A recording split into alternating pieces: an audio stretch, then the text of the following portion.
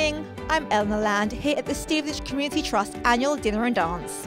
Tonight, after last year's major success, most of the Trust's members and trustees are gathering here at the Priory Barn to celebrate the success the Trust had this past year. With special guest speaker, English Ocean rower MBE Ros Savage. I'm already feeling this is such a wonderful, life-affirming evening, just to hear about the story of the recipients of the grants from the SCT. It just really gave me this wonderful sense of community and well-being. What made you want to get involved with the Trust and their work? Well, it's so important to have a sense of community. Even like as a solo ocean rower, I relied on my community to help make that happen.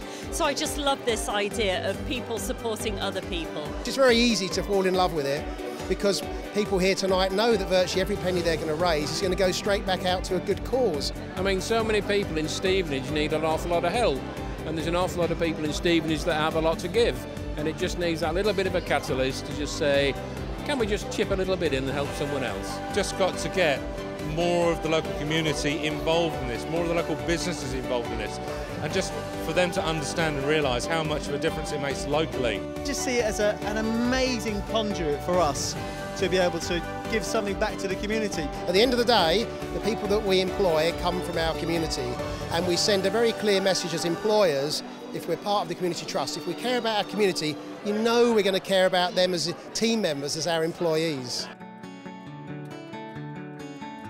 For years we've given out gift vouchers, a £100 gift voucher to a family, which really impacted on their Christmas.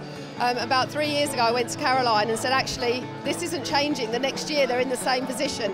So we had a meeting and lots of cups of coffee and a few tears talking about families, and in the end we decided to link up with the credit union. Caroline ran with that and took that forward, and actually every year now they get £100 the first year. The second year, if they become savers for the whole year, they get their money doubled up to a value of £100. And we are now seeing our lifetime savers. One family, she had two Christmases in crisis. Last year she saved £300. The one thing that always resonates with everybody here tonight is the 200 neediest families, where all we gift is £100.